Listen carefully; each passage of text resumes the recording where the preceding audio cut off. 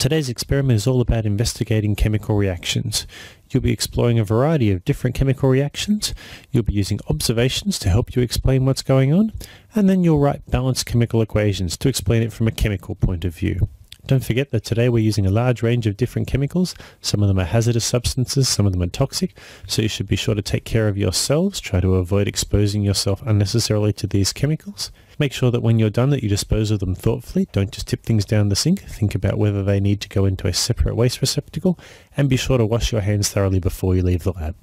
Now, back to our chemical reactions. The reactions that you're observing may include precipitation reactions, like the one demonstrated here, where we take a small amount of one solution,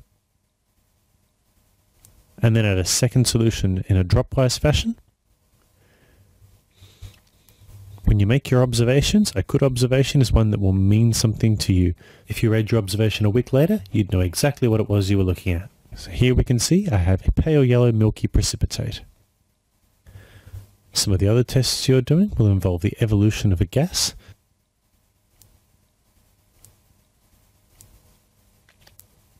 so here we've taken a small amount of a solid material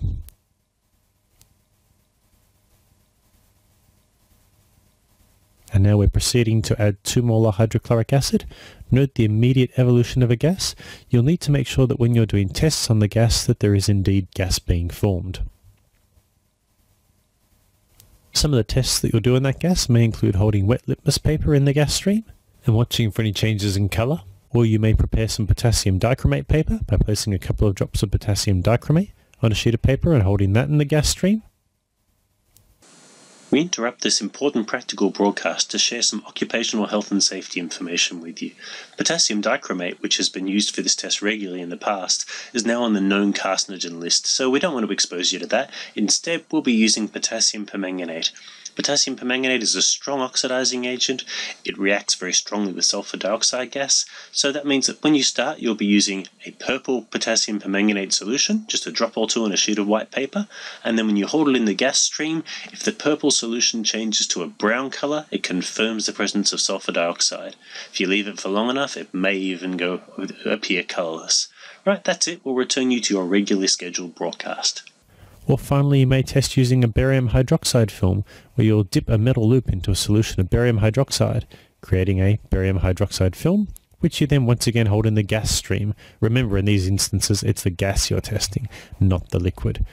So take the opportunity today, have some fun. It's all about watching chemical reactions take place, making good experimental observations, and then using those experimental observations to support the chemical equations that you'd like to write as part of your laboratory report.